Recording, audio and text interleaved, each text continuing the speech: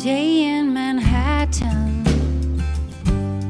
clear as could be, till the planes hit the buildings and changed history. They stood for an hour once the damage was done, but then suddenly crumbled. 10 seconds they were gone. There were cascading projections of steel into dust. Looked like explosions, but it was not discussed. So I turned off the TV and shut out the lights. It's all just illusion right in front of my eyes. Well, I'm not scared of dying. We're all bound for heaven, just sharing the truth about 9/11. Now building number 7 dropped the cleanest of all, yet the world still knows nothing of this amazing free fall. There was no real reason. It wasn't hit by a plane. They say it was a fire, yet you can't see the flames. You see cascading projections of steel into dust. Looks like demolition, but it's never discussed. So I turn off the TV and shut out the lights. It's all just illusion right in front of my eyes. Well, I'm not scared of dying. We're all bound for heaven, just sharing the truth about 9/11. They say that the bigger the lie, the more people believe, and the deeper the fear, the more easily we are deceived. Turn off the TV and I shut out the lights. It's all just illusion right in front of my eyes. Well, I'm not scared of dying. We're all bound for heaven, just sharing the truth about 9/11. Yes, I'm sharing the truth about 9/11.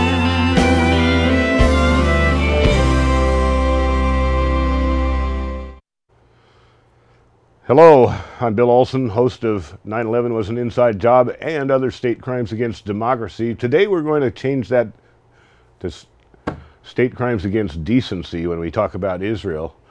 But before we get on to that, the part of the show today that's going to be connected to 9/11 involves this crash of the Malasian crash, the destruction, the shooting down of the Malasian airliner. And the similarities to 9/11 are remarkable and also different in a lot of ways.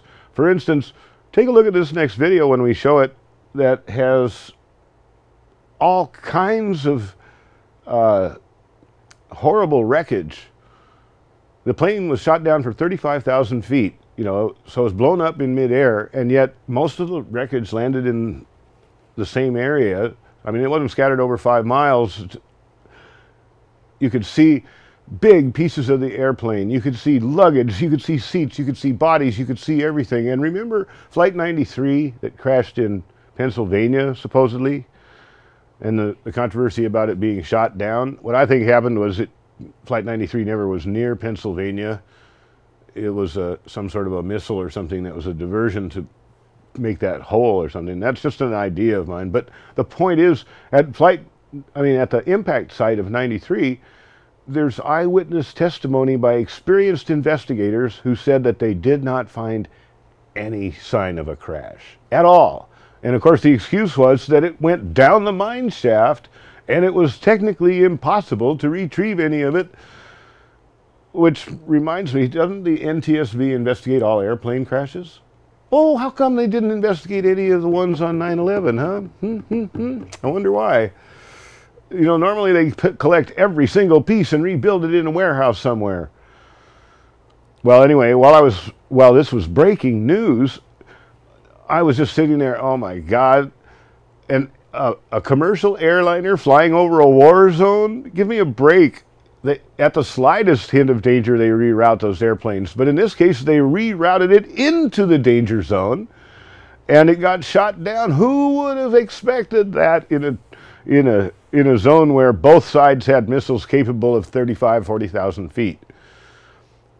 So I looked at the reporting, and it was interesting to see how CNN and NBC both had their experts exactly like on 9/11. Remember, right away within minutes after the accident, they knew who did it, they knew what weapon was used, they explained how the weapon was used, how it affects, and so on. And I switched over to ABC to see their contemptible news, and of course they were even worse than the other ones because they put across a big banner on the bottom that said, Malaysian commercial aircraft shot down by Russian missile. They already, both sides had Russian missiles. So that doesn't tell you who did it. But the banner is typical of the propaganda that they're already conditioning everybody to think Russia did it. Now, I don't know who did it. We don't know yet. It has to be investigated, which is another good point. Obama wants the war to stop so we can send the NTSB guys in to investigate that. Ha! We don't even bother with our own tragedies to send the NTSB now, 9/11. As far as I know.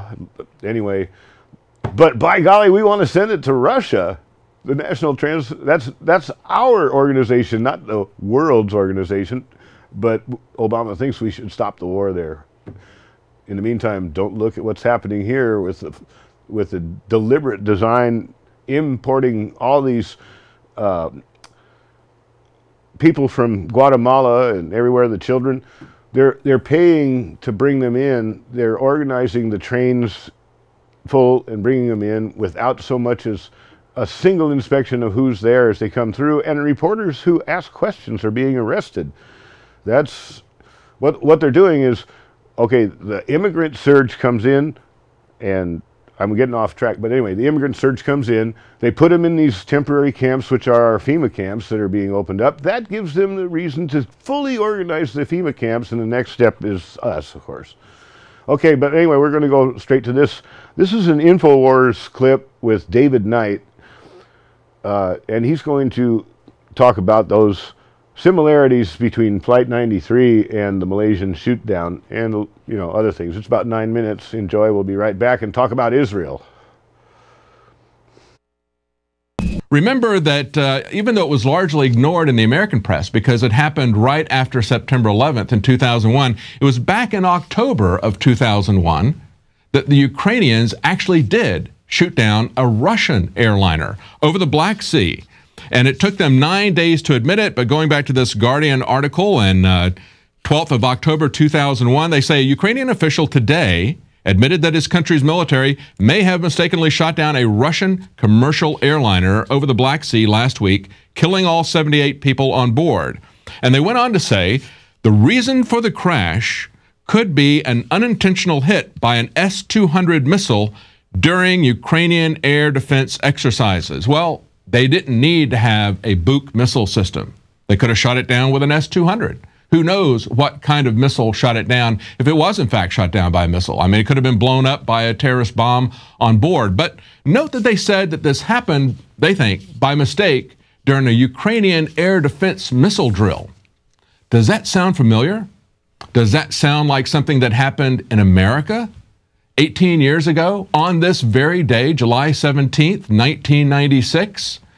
Well, that's what Anderson Cooper said on CNN. Here's his comment. No doubt about it. I want to go to our Ben Wiedemann, who's in Gaza City. Before I do, I just want to correct something I said regarding the plane crash. Earlier, I said that today was the anniversary of flight TWA 800 crashing off the coast of Long Island in 1996. I believe I said it was shot down. Obviously, the government said it was a center fuel tank explosion, though some people had indicated they saw a rocket. There's no evidence of that. It was ruled to be a center fuel tank explosion, so I apologize for misspeaking about that anniversary. That was his retraction. Earlier, he had said and just moved on that Flight 800 was shot down on this same day in 1996. Over 200 people were killed in that incident. And there were many, many eyewitnesses. It was just a year ago, remember, that Yahoo News covered, and we put up on Infowars.com, that TWA Flight 800 crash was not due to a gas tank explosion, says former investigators. Now, this is an article about a documentary that was about to be released a year ago, and they said 6 former investigators who took part in the film say there was a cover-up, and they want the case reopened. This is a senior accident investigator for the National Transportation Safety Board who said there was a lack of coordination and willful denial of information. He said there were 755 witnesses to Flight 800, TWA Flight 800. At no time was any of their information provided by the witnesses shared by the FBI with the National Transportation Safety Board. Jim Spear, an accident investigator at the time of the crash for the Airline Pilots Association, who shifted through the recovered wreckage in a hangar, said he discovered holes consistent with those that would have been formed by a high-energy blast in the right wing. He requested that it be tested for explosives. When the test came back positive for explosives, he was physically removed from the room by 2 CIA agents. So before we jump into war, let's understand that the Ukraine actually did, in 2001, shoot down a Russian airliner. They admitted it. They said it was an accident, that it flew over an area where they were having naval exercises. We have 755 witnesses who actually saw a missile going towards Flight 800. We have pilots who said they saw a flare going up into the plane for Flight 800. And yet our government lied about that, and they covered that up. And yet our government knows exactly what the missile was and who fired it within just a short period of time in the Ukraine. I don't think we need to take that very seriously, but let's look at something else that touches on government lies about plane crashes. Let's take a look at the pictures of this plane crash. Now remember, this is a plane crash that as of this moment, everyone agrees it was hit by a missile at about 30,000 feet in the air, broke up in the air, and crashed to the ground. And I want you to take a look at the pictures online at this crash site and compare the pictures of this crash site in the Ukraine, where we have a plane that exploded at 30,000 feet and then hit the ground. We had a lot of witnesses say they saw it come in. I want you to compare that to Flight 93 that we're told drove straight into the ground, that did not explode in midair. Now, at this plane site in Malaysia, they said they've had at least 100 bodies that have been found so far at the scene. Wreckage has spread across an area of about 9 miles in diameter. Now, when we go back and we look at the Flight 93 crash, what happened there, there were 3 debris fields, actually.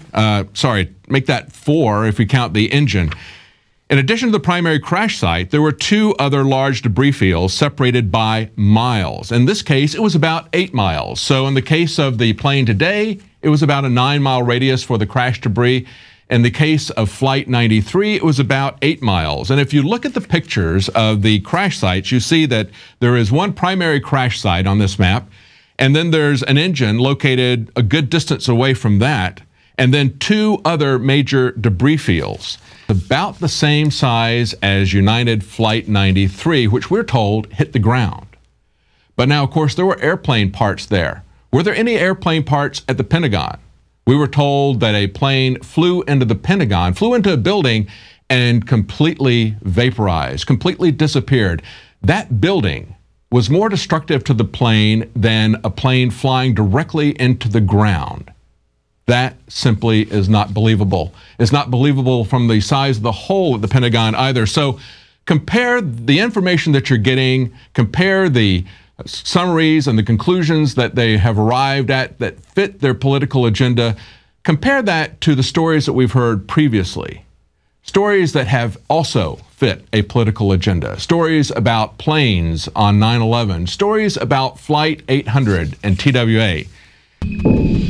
My friends, Alex Jones here to tell you about some of the most important information concerning you and your family's health. Radiation.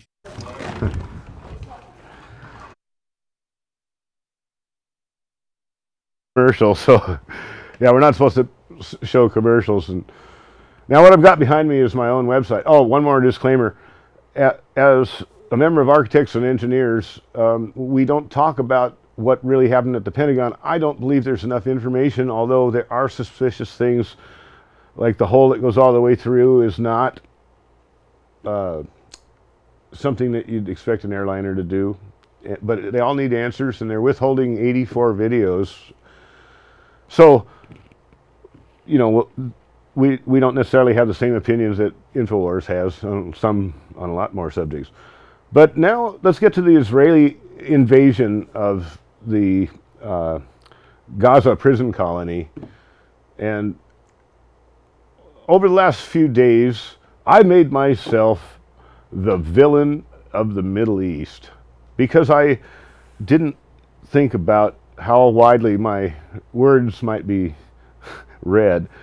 And what I wrote something in response to an Israeli, I was watching a video of the Israelis justifying attacking Gaza. And they were talking about how their people were terrified. I mean, the Israeli citizens were terrified, and it was talking about how, I mean, the main thing that got me was, we have a right to protect our country, don't we? And so I wrote this thing. This is the page I'm on, and you can see right here, this little slip. Go ahead and put that over me now. And this is my sarcastic letter that I wrote. As if I was an Israeli, I wrote this. The people in Gaza brought it on themselves by their own actions. They insisted on throwing rocks and sticks at the heavily armored IDF troops occupying their lands. The Palestinians took away all chances for peace when they started firing a merciless barrage of those overgrown pop bottle rockets over the walls of their prison colony into the sovereign state of Israel. Although they were totally ineffective, Israel had to retaliate against the civilian population as a matter of policy to send a message that Israel will not tolerate any resistance to Israeli authorities. Then I go on to say, we had to bomb their hospitals, water, and power systems. We had no alternative to using the internationally banned weapons like burning phosphorus. We had to destroy civilian homes, bomb schools, and other civilian infrastructure to protect the people of Israel. We had to saturation bomb Gaza with missiles and planes for hours upon hours. They left us no choice. We have to blockade Gaza to prevent food, medicine, and international aid from reaching the children. They could grow up to be Hamas terrorists, you know. We have the right to protect ourselves. We are not the aggressors. So don't criticize Israel. Blame the Palestinians for their vicious, unjustified, and unprovoked attacks on the innocent people of Israel. Okay, now, you can bring me back now. I just got to say, well, I'm gonna let me go down and find some of the comments that I was getting. Let's see if I can get that, bring that up. I'm sure I got them here.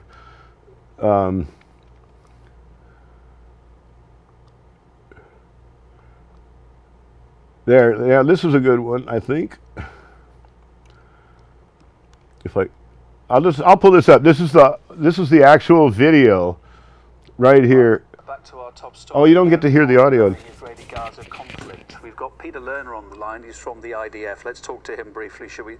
Mr. Lerner, thanks for being with us. You're live on RT International. We appreciate your time. I wanted to put to you, significantly more Palestinians than Israelis have been injured or killed in this operation, mainly civilians. What is your view on that? What's the Israeli view on this, as we see so many civilians' deaths? It's gone past 200 now in Gaza.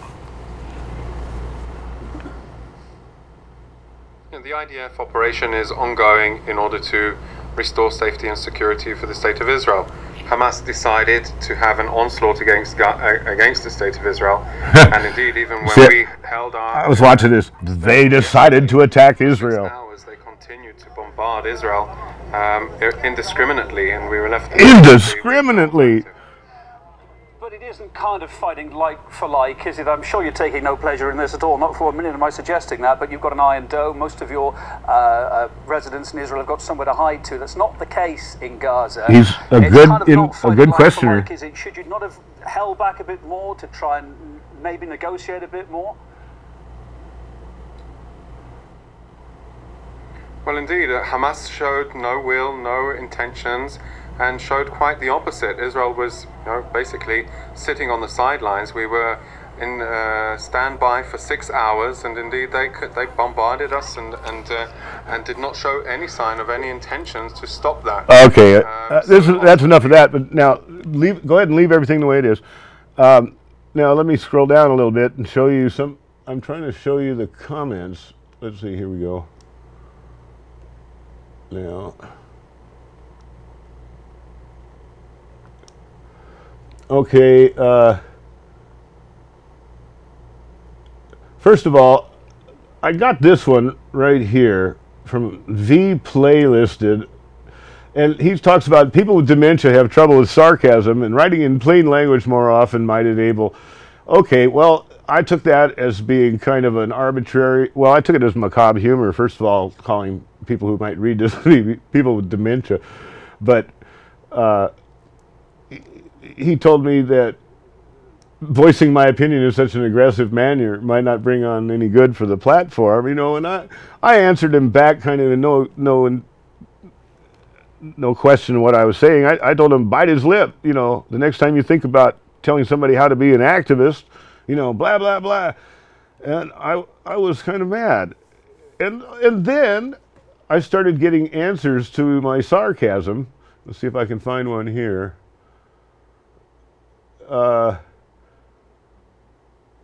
Well, heck, this one isn't one that has the comment on it. Oh, maybe well, anyway, let's just put it this way. You can bring me back so that people can see me. And basically, I'm going to stand over here now. Because we're going to open up the phone lines in just a minute. Not yet. You go ahead and take the number, but we're going to play another video first before we do open the phone lines, before we answer the phone lines. But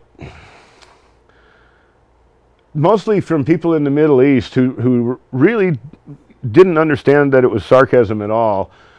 They were saying things like, "Die, devil dog, you Israeli Nazi." And then another one was more polite, but he was saying, "What would you do if they did this to your children?" And stuff like that. Well, that's what I was saying. I had to spend a long, long time writing back to everybody, telling them what it was. Now, like, here's one, this one called Spacer Boy. Just put key 2 over the top of it if you can. And so show this again, back to where you were. Well, I'll just read it. You can leave it there. Sarcasm doesn't work on everybody, so here it is in plain language.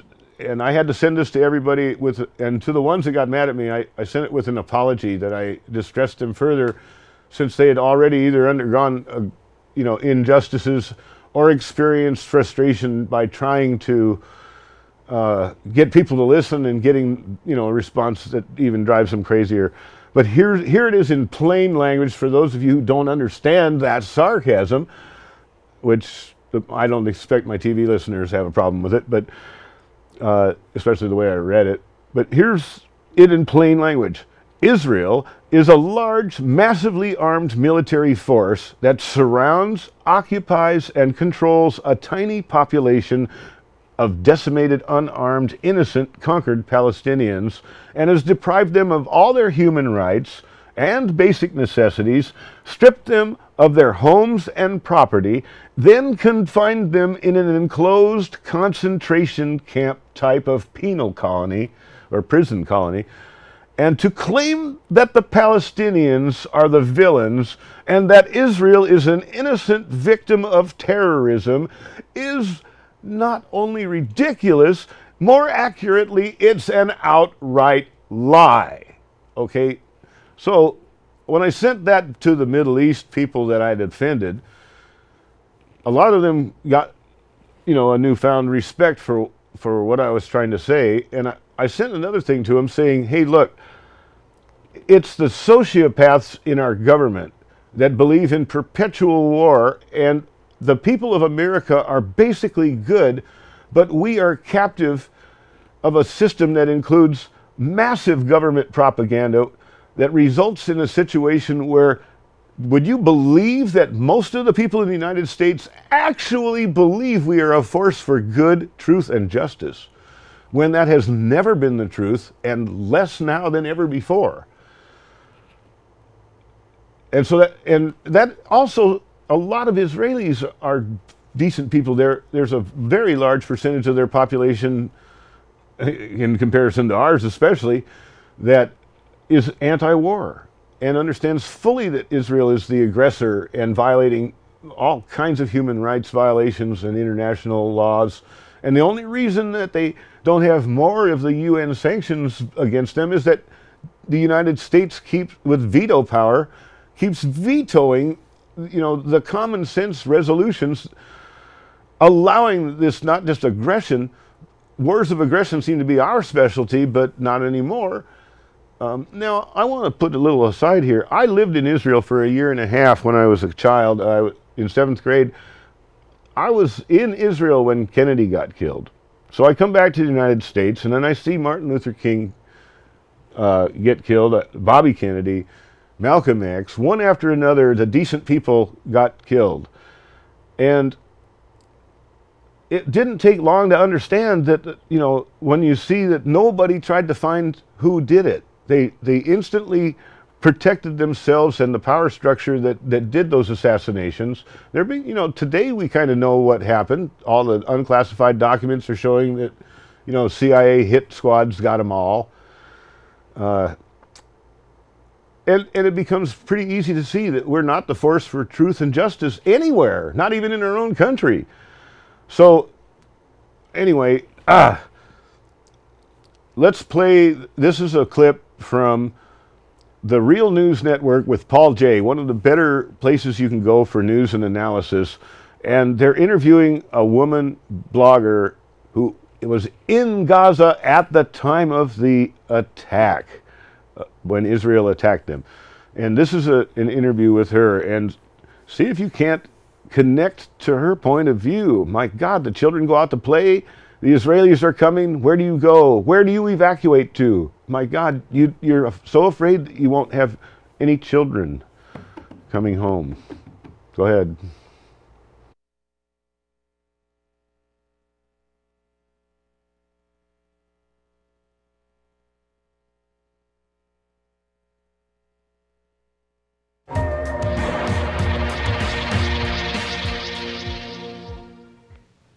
Welcome to the Real News Network. I'm Paul Jay. On Thursday, Israel launched a ground invasion along with the air attack on Gaza.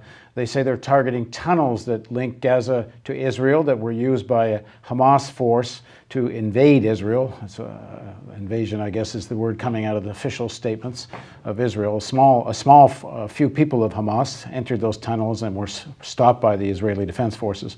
At any rate, Israeli ground troops have now entered the fray in Gaza, and now joining us to talk about all of this, first of all, joining us from Gaza is Nalan El-Sarraj. She's a Gaza-based blogger. And also joining us from Israel is Leah Tarachansky. She's an Israeli-Canadian journalist. She's our Real News correspondent in Israel and the occupied Palestinian territories. Thank you both for joining us. Nalan, tell us what's happening there today. What are you observing? What's the mood there?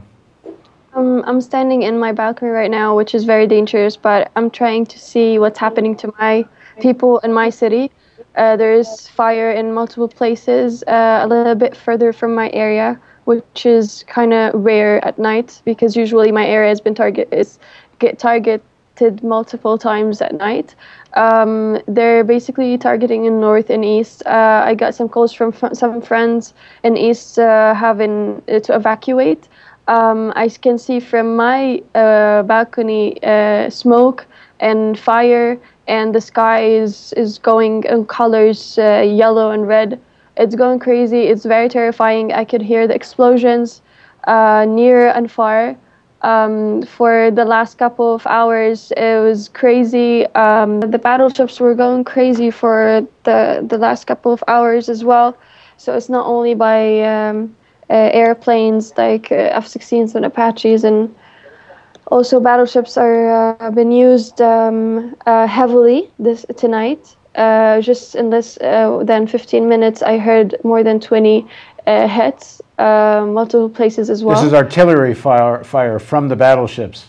Yes, yes. And I got some friends in North. They're evacuating, and it's very scary over there. The ground invasion started, and everybody's so scared, and we don't know where to go. This is the huge problem, and we don't know what to do as well.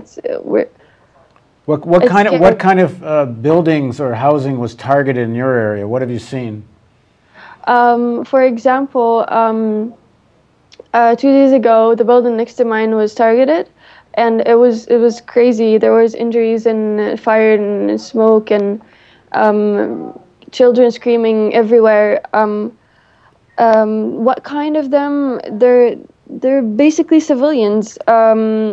Today, at the couple of hours of the truce, I went to the hospital just to support my people, my brothers and sisters who've been injured through these massacres. And mostly they're injured, and I talked to a couple of doctors to understand more what's happening. And they say more than 50% of the injuries are women and children, and most of the injuries are civilians. So they're targeting homes, they're destroying homes and dreams and a lot of hope that we tried to build through all these years. The house that was targeted next to you, why was it targeted? I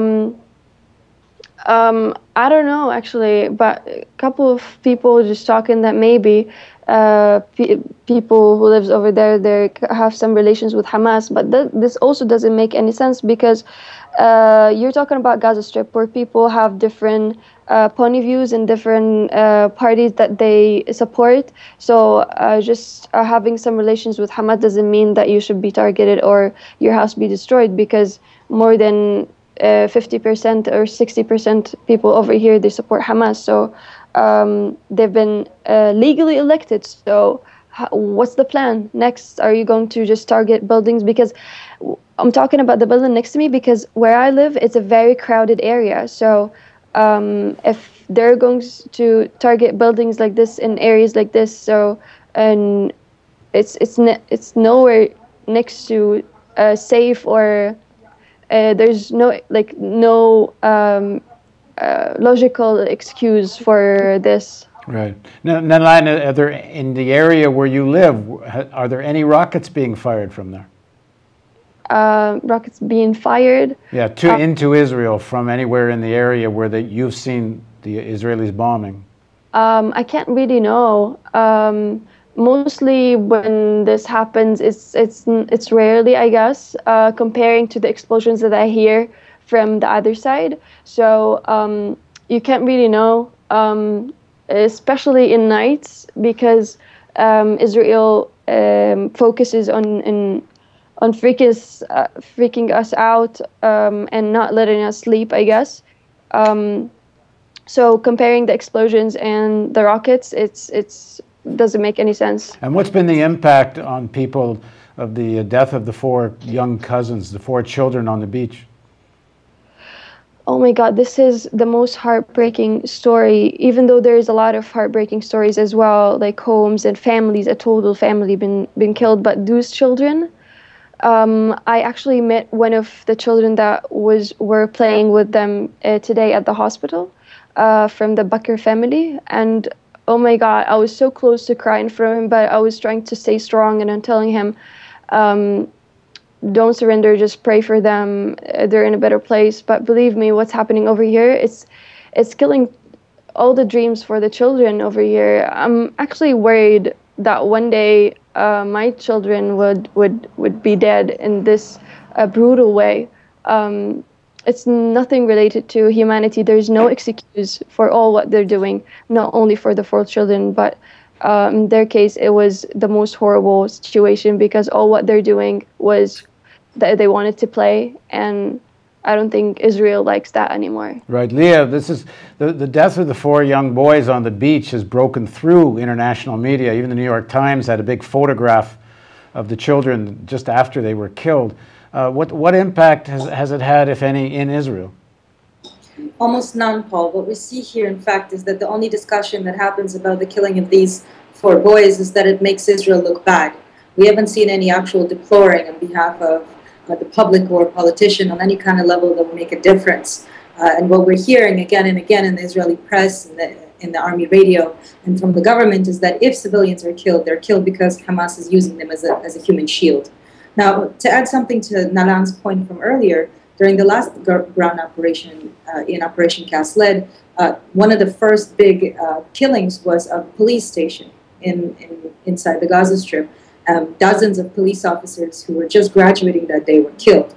Now, the government explained it as they are Hamas, but Hamas is the government in the Gaza Strip, which means anybody who works in the government is a member of Hamas by default. So this argument basically says that anyone who has a civil job in the government is a legitimate target. Now, here in Israel, tomorrow they're going to demolish the homes of the 2 people that they're accusing of killing the 3 settlers who were killed, the 3 teenagers who were kidnapped, that started this whole escalation. Meanwhile, they haven't yet presented any evidence that these 2 people are actually responsible for the kidnapping and killing of these teenagers, but they're already going and demolishing their houses tomorrow. This is another example of how it doesn't matter what the excuse is, it doesn't matter what the evidence is, they're going to go and punish them. Meanwhile, the 6 Israelis who kidnapped in revenge a Palestinian teenager, their houses are not going to be demolished, of course. Now, in terms of the overall mood there, you witnessed a protest and a counter-protest. Describe what you saw. So today, the Israeli organization Breaking the Silence, which is a group of veterans of the Israeli army who record anonymous testimonies of soldiers talking about the daily occupation and the daily violations of human rights, just describing what they've done in their army. And they've collected thousands of testimonies over the years. And about once a month lately, they've been going in the middle of the Tel Aviv Habima Square, a place that has a very strong history of protests. And today they were just inviting soldiers, veterans, to read their own testimonies of violations of human rights from their time in the army. About 1,000 people came to support them, and for just to protest the war. Not everyone is a clear supporter of Breaking the Silence, but anyway, there were about 1,000 people there, and they were chanting, no, fascism will not pass, and Jews and Arabs refuse to be enemies, and not in my name, and the killing.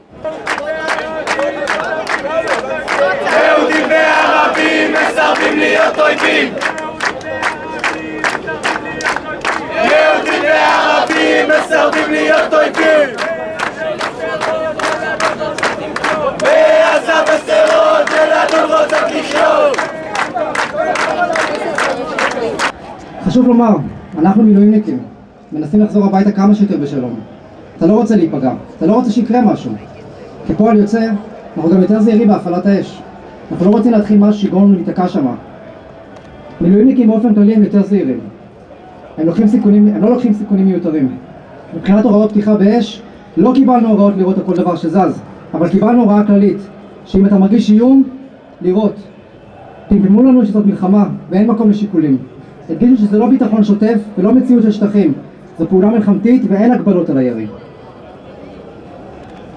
Now, there's an Israeli rapper, a hip-hop artist named The Shadow, Hatzel, who has been inciting against left-wing activists for weeks. And on Saturday, when there was another anti-war demonstration in Tel Aviv, he called his supporters, who are known to be very right-wing, to come and beat up those activists. So they came, the protesters against them, and when the sirens for rockets started, the police disappeared and they beat a lot of them. 2 of them ended up in the hospital.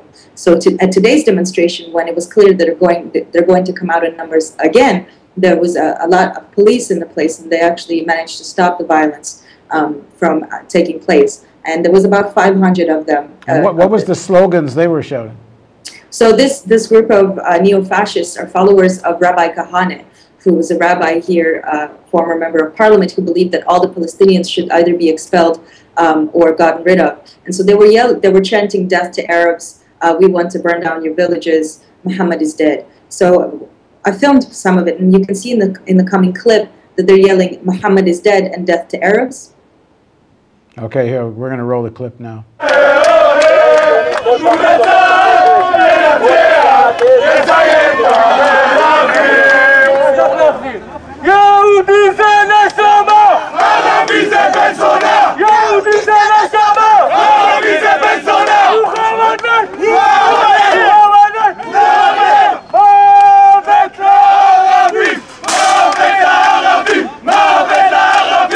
And this is a clip of the anti-war demonstration. People are yelling, "Not in my name." Okay. Nalan, let's go back to the mood in Gaza. I mean, what do you think is the objective of the Israelis here? They're not, it doesn't seem like they have any seriousness about actually reoccupying Gaza. The ground invasion so far, at least, they say, are targeting these tunnels. So the bombings, which have mostly killed civilians, I don't know the exact number now. I believe we're over 200, are we not? What do you think is their objective here? My point of view from all these years, I think Israel needs Hamas to stay in Gaza Strip, so they could tell the world that we have a Muslim terrorist party over here next to us, our neighbors, and we're so terrified and we're so in danger. We need you to support us all the time. We need you to be our side. And what's happening over here in this operation is the actual proof for what I'm saying. So they're killing more than 200 people, civilians. There are more than thousands of injuries, and nobody is breaking the silence. Nobody is doing anything for us. And why? Because Israel has one reason, that there's Hamas in Gaza Strip. And with them breaking all the laws and with them breaking all the human rights, nobody is trying to stop them, because this is the main reason. This is the only ally they have, and everybody's believing them. So I think if Israel wanted to stop Hamas from being in Gaza Strip, they could just do it in one night. They have the strongest army, right? But they don't need that. They just want to terrorize us. They want to keep us to remember that Israel is always going to be there. Israel is the occupation. Israel will never let us have peace. And all of that because you have Hamas, when actually, after what happened recently with Hamas and Fatah, the unity, and Hamas been backing down a little bit on the government system and giving a lot of cooperation with the situation over here. So Israel has no reason to do what they're doing over here. But I think with all their forces, they just want to kill over here. They want to keep us in this blockade. They want to kill our dreams. They want us just to stay where we want. But the argument the Israelis are giving is that it's because of Hamas rockets being fired, and that they have to stop. And you can hear even some, relatively progressive Israelis saying that no country would allow itself to have these rockets fired upon itself without retaliating. What is, do you think, most people's opinion of the firing of the rockets in Gaza? First of all, the Palestinians have been resisting since forever. We will never forget that Israel is an occupation. It's not a country to us. It's an occupation. So we will be resisting in all the ways and all the means that we could afford. If you've been holding your own son dead or in pieces in your own arms, would you forget it? Would you just let it go because Israel wants you to let it go? I don't think so. What's happening over here is massacres. Children are losing their families, their homes. Everybody, all your home in 1 second is destroyed with all the memories and all your years is destroyed. How could you just get over it and just stop resisting just because Israel wants that? It's the rockets compared to what Israel is doing is nothing. They're using the most massive and heavy weapons in the world on civilians. So how is this even make sense? Just because we're resisting in multiple ways, not only with rockets, we're resisting with social media, we're resisting with media, we're resisting with just trying to be alive. This is the way that we will stay resisting. So this will never happen. That will never end. This is our way, and this is our method in life as Palestinians. We will never surrender for the occupation. So whatever they're saying, compared to what they're actually doing, is lies. If they really want peace, and if they really want to negotiate in actual conditions and actual life standards, they will never be killing us till now. And they should understand that we'll stay resistant until our last breaths, because we believe this is our land, and we have to fight for the people who've died all these years for this land, and for the actual principles for a human being to have freedom. Okay, Leah, there's a breaking report here about just what's going on the ground in Gaza. What is it? This very moment, the was asked to send another 18,000 reservists to the south with the Gaza Strip. The spokesperson of the IDF, Colonel Moti Almoz, spoke to the press saying that large ground forces are currently accompanying a massive operation by the Israeli air and naval forces. They're going to be taking over large swaths of land in the Gaza Strip, and they're acting against the tunnels and other targets, meaning that he's opening the door to any target that will come. The Israeli chief of staff of the army, Benny Gantz, also said that they're requesting that the civilians in the Gaza Strip evacuate. Nalan, they're suggesting civilians evacuate in the Gaza Strip. Where are you supposed to go? I have no clue where to go. And actually, I have some friends in South and East. They're evacuating right now. I got some calls, and some friends are just so freaking out. We don't know where they could go, or even us, if the ground invasion would go further than the South and East. I don't know where to go. Okay. Leah and Nalan, thanks very much for joining us. No problem. Thank you. And thank you for joining us on the Real News. Yeah, on the Real News Network with Paul J. Go check it out, trrn.com. And, well, while we were looking at that video, I went ahead and put up on the screen, you can see some of the answers I got. I put that same comment, that sarcastic thing, like I was an Israeli supporting the slaughter. I mean, as if I was blind to the idea that it was slaughter. Well, here's this first one here, Johnny Chimpo. I'm not saying this is one of the ones from the Middle East, but Johnny Chimpo, he says, yeah, peace in their concentration camps run by Israel. Are you that blind? Well, 32 people thought that was a good comment. And then you go down the list. Let's see, I got down, there's a guy named Moshe Dayan who gave me a lot of shit. But, oh, excuse me, I mean a lot of fecal matter. Oh, did I turn this on? I got this on, don't I? Am I muted? We're okay. I'm sorry, I've been muting and unmuting. I should have realized they would have told me by now. But anyway, let me find the good one here. Oh, there, this one here from Samir Al-Khayal. It says, bring back to the Palestinians their land, and then you can do something like all the shit on you and your destiny. Well, I wrote back to him and apologized to him, and others, let's see if I can find another one.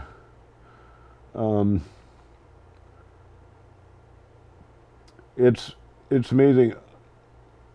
When people got off on tangents, I see they're talking about Auschwitz and whatnot, but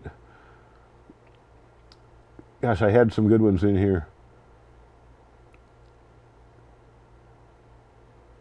Attack, oh yeah, here we go.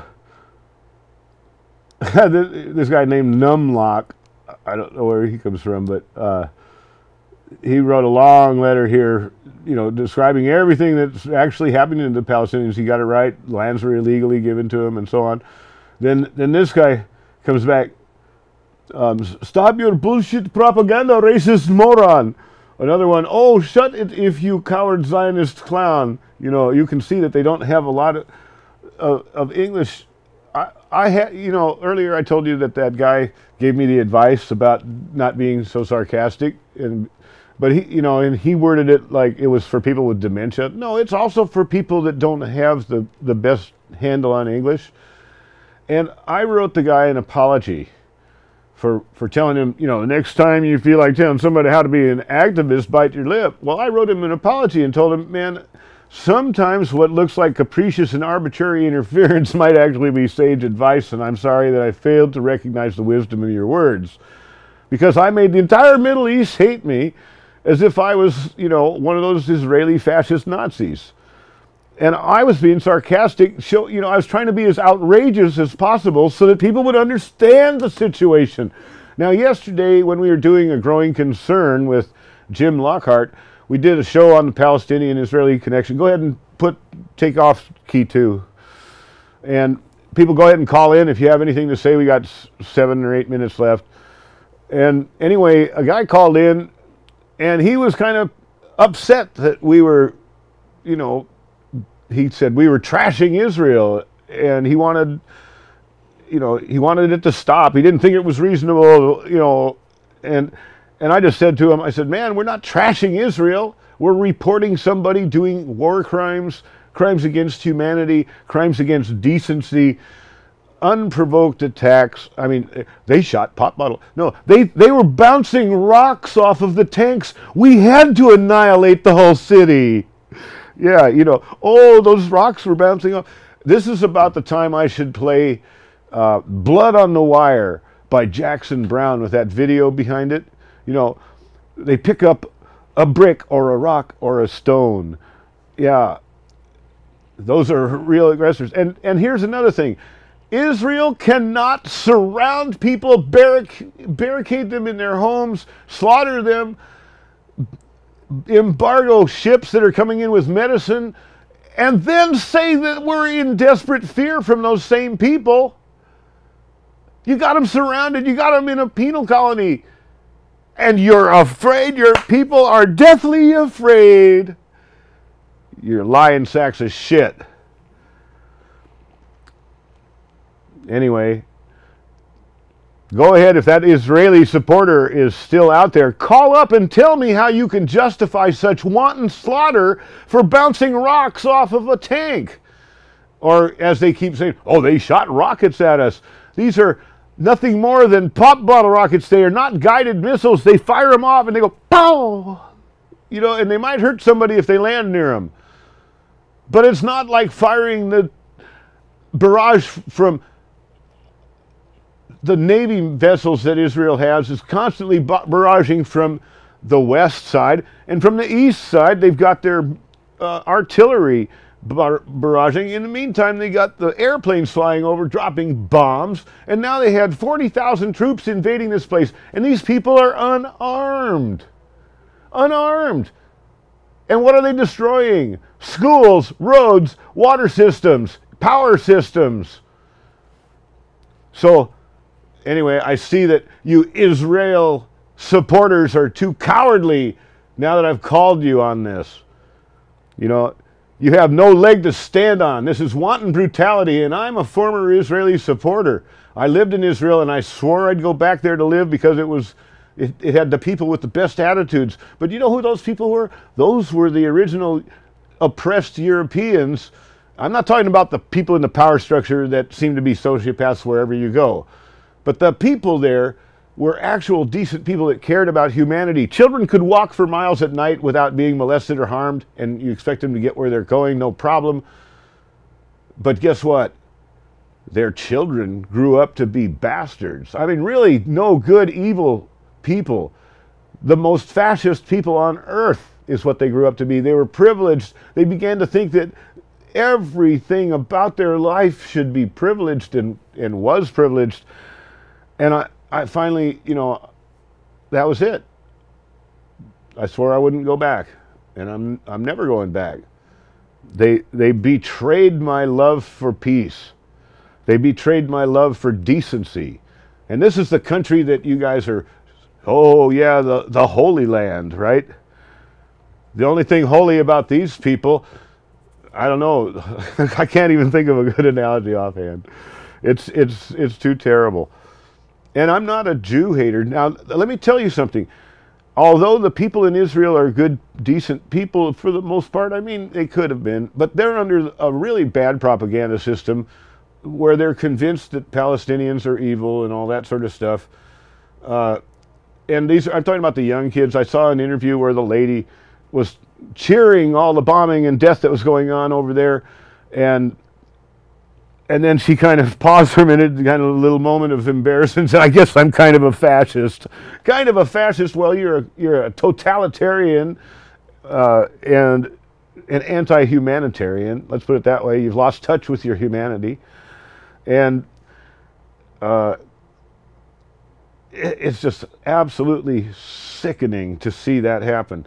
But you know, we have the same thing here. We saw that on 9/11 when everybody went Muslim crazy, and they're still doing it. And not only that, even though now we know they had nothing to do with it, we're still doing things like putting people with Muslim-sounding names on a no-fly list. We're still doing things like letting the TSA pat down everybody, even though they've never stopped a single terrorist act.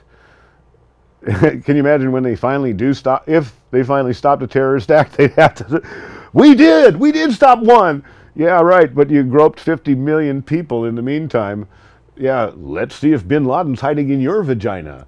Okay, it's just absolutely ridiculous that we allow the TSA to exist. Although I do use it when we're doing blogs on the internet, and I get one of these trolls.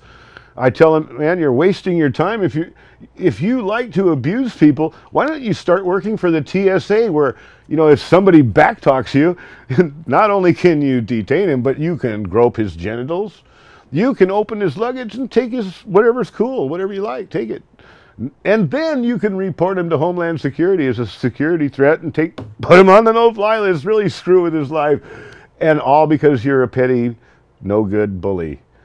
But hey, just to show there's no hard feelings, you can use me as a character reference. Okay, so I do like, you know, playing with irony and sarcasm sometimes, but